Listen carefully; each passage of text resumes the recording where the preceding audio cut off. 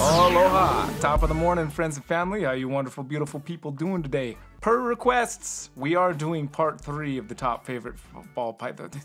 Per request, we are doing the third part of the ball pythons video. If you missed part 1 and part 2, I'll link them up here in this corner that you can click on. We try to put cards there in every video, so you can click on and check them out and see what's good. Like the video real quick. Comment down below and let me know what you want to see next. I'm enjoying doing these sit down and show the snakes videos. I am having a lot of fun doing them, actually. I enjoy it a lot, so I'm glad that people are enjoying them with me because it's a lot of fun for me.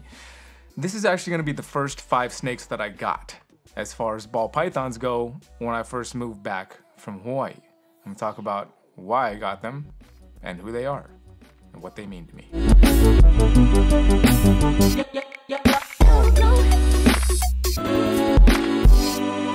So this is Carl.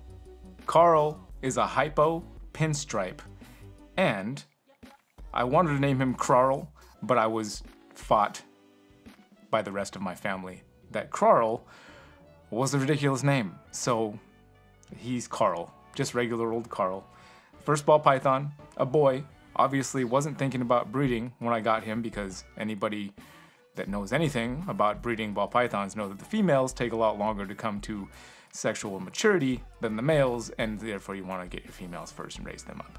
He just happened to be the prettiest ball python that I saw, and that's basically how these first 5 snakes that I'm going to show you came to be.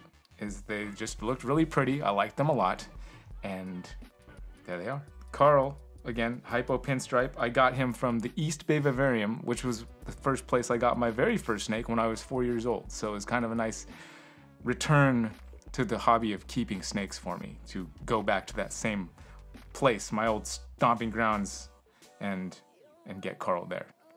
And look at how chill he is. Carl's chill. Carl came with me to Arizona for a part of a year at one point, and we lived out there, and now we're back here in California, where we belong. Look at the size of his spur right there. Carl is a boy, and the size of the spurs is not a definitive way to tell the gender of an animal. However, he does have a fairly long spur sticking out right there, doesn't he?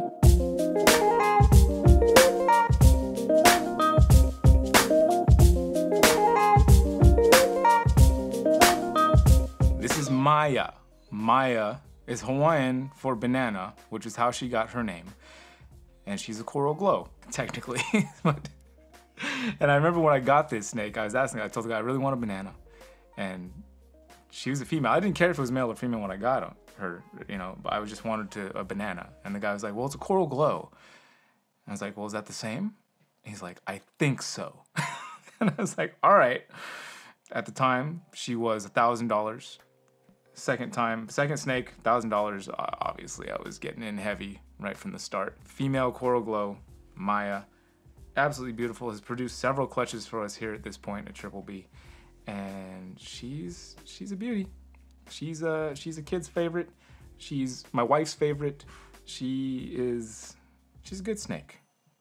Calm, easy, gentle. Her and Carl both lived in separate fish tanks when I first got them because that's how we kept snakes when I was growing up. And then I soon learned better ways to keep them more successfully, which is what we do now. Got her from TJ at 29 Snakes. I dragged my best friend out to a small show in Tracy, California at a mall. And that's where I found her. I also found Brian Gundy vending at that same show. This, unfortunately, is snake number 3.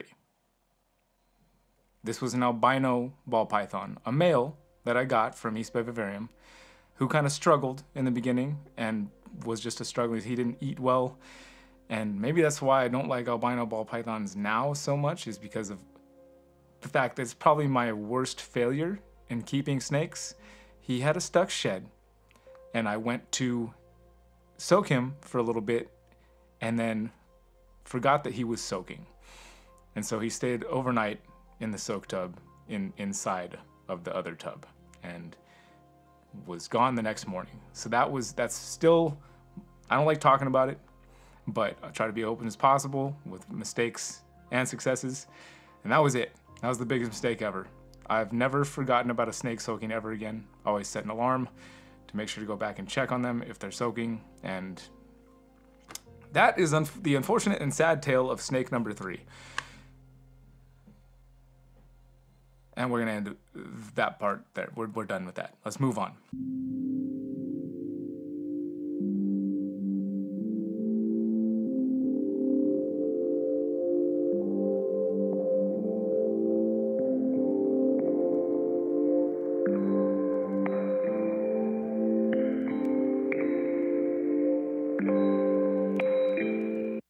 Snakes number 4. I got all 4 of these snakes at the exact same time. This was shortly after I learned about Freedom Breeder from Kevin McCurley's huge illustrated book on ball pythons. And I went to the facility there in Turlock, met them in person for the first time, and picked up all 4 of these snakes right there at the same time. We've got the Purple Passion, which is a Phantom Mojave. She's produced 2 clutches for us at this point. We've got Ty, the Leopard Spider. Oh, by the way, the Purple Passion's name is Violet. Super creative, I know. And then here we've got Sophie, who's an Enchi Lesser Spider. And then we've got, of course, Mr. Bullwinkle, probably one of the most beautiful boys here at Triple B, the Super Pastel Lesser. And this is going to be the most challenging one because 4 adult ball pythons all ready to go. This is the moment when I decided that I wanted to breed snakes. And since I had just gotten my first Freedom Breeder rack, which now, of course, Freedom Breeder is the main and only sponsor of this channel. Super stoked on this whole relationship and how it's blossomed. And this was the moment I decided I was gonna breed snakes, which brings me to snake number 5.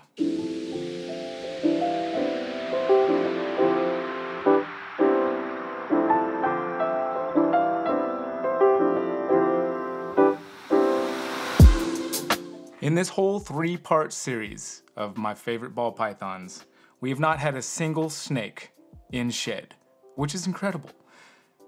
Of course, until now. Snake number 5, which was also one of the snakes in the first part of this video, the Queen, our clown pied, the one that was really like I said, those last 4 is when I decided to start breeding snakes, and then this was the project I was like, this is the project I want to get into. Here she is, deep in shed. And I'll show some footage from the first video of how she looks there versus how she looks now in shed, and how incredibly different a snake can look when they are in shed like this. And she's not even, you know what? She's still gonna go a little deeper into shed than this, but just look at the difference. It's absolutely mind-blowing. Just like what's in, okay, I'm not gonna say it. I'll let you just take your imagination wild as to what I was going to say next. That's it, guys, and that's the end of our series of ball pythons. From here on out, we're gonna do different stuff. I don't know what, I don't know why, I don't know when. Music Monday. I think I'm bringing back Music Monday hardcore every Monday, even if it's just coming up with a quick little ditty. If you watched the last one, Poo Poo 198. If you missed Poo Poo 198, man, you missed out on a good time. I'll link it right here. Go ahead, check it out. But that's it for us today, folks. Take care of yourselves. Take care of each other. Happy Mother's Day tomorrow to all you wonderful mothers out there. I know I'll be seeing my mother and my grandmother.